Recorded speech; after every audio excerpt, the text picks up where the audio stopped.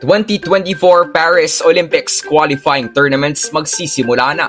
Nootsara balik tayo national team. Jordan Larson nasa roster na ulit ng USA. Good day ka-trending, this is Ron Michael, the voice artist of this channel. Ngunit bago natin yan pag-usapan, huwag mong kalimutan mag-subscribe and click the notification bell para updated ka sa latest Pilipinas Volleyball Trends. Sa darating na September 16, Sabado, ay magsisimula na ang Women's Volleyball Olympic Qualifying Tournaments Road to Paris 2024. 12 teams or countries ang maglalaro sa Paris Olympics. Bilang host country, kukunin na ng France ang unang spot para dito at ang natitirang 11 pwesto ay pag-aagawan ng mga ibang nasyon.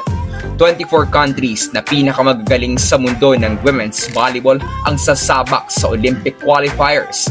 Mayroong 3 pools at ang bawat pool ay maglalaro sa 3 host na bansa. At mula sa bawat pools na ito, ang top 2 teams pagkatapos ng qualifying tournament ang opisyal na mabibigyan ng slots sa Olympics. Sa Pool A na maglalaro sa Ningbo, China, nang doon ng host country na China, Serbia, Dominican Republic, Netherlands, Canada, Czech Republic, Mexico at Ukraine. Dito sa Pool A, Serbia ang fan favorite na makatungtong sa Olympics at sila nga ay papangunahan ni World Championship MVP Tijana Boskovic. Magiging pinakamalaking balakid ng Serbia ang China. Nahirapan man dahil wala ang kanilang superstar shooting dahil sa wrist injury, pero intact pa din ang host country matapos silang magtapos as the silver medalist sa 2023 VNL.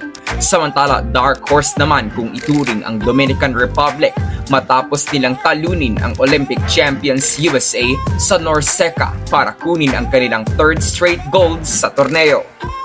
Sa Pool B kung saan magaganap ang mga games sa Tokyo, Japan, ay makakalaban ng mga Haponesa ang Brazil, Turkey, Belgium, Bulgaria, Puerto Rico, Argentina at Peru. Strong contender ang 2023 VNL champions Turkey sa pangunguna ni MVP Melissa Vargas at Edrar Karakurt.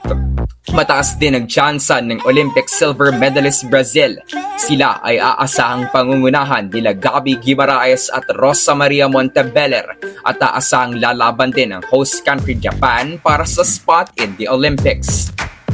Lastly, sa Pool C kung saan lalaroin ang mga games sa Lodz, Poland kasama ng mga Polish ang bansang Italia, United States, Germany, Thailand, Colombia, Republic of Korea at Slovenia. Magbabalik US national team si Tokyo Olympics MVP Jordan Larson matapos na hindi maglaro sa ilang international tournaments ng Estados Unidos. Magiging target ng team bilang Olympics defending champions na makarating sa Paris 2024. Italy at Poland ang magiging malaking kalaban ng US para sa 2 spots sa Pool C. Samantala matapos ang kanilang kampyonato noong Asian Women's Volleyball Championship, hindi din dapat i-underestimate ang Thailand at magbabalik nga sa kanilang national team si star setter Nootsara. Ang qualifying tournament ay magtatagal hanggang September 24 at dito ay malalaman na natin kung sino ang qualified sa Paris Olympics. 1 slot for France at 6 na pwesto para sa matagumpay na top 2 teams in each pool sa qualifying tournament. Mula doon ay 7 bansa na out of 12 teams ang lalaro sa Paris 2024. Ang natitirang 5 pwesto ay makikilala sa pamamagitan ng tinatawag na universality selection. Magiging qualified to play for the Olympics ang top 5 FIVB ranked teams na wala pa sa Olympics. I-comment mo na ka-trending ang bansang gusto mong makarating sa Paris 2024. So that's it for today's video ka-trending. Do not forget to subscribe and click the notification bell para updated ka sa latest ganap ng Roads to Paris 2024. Thanks for watching. Bye for now!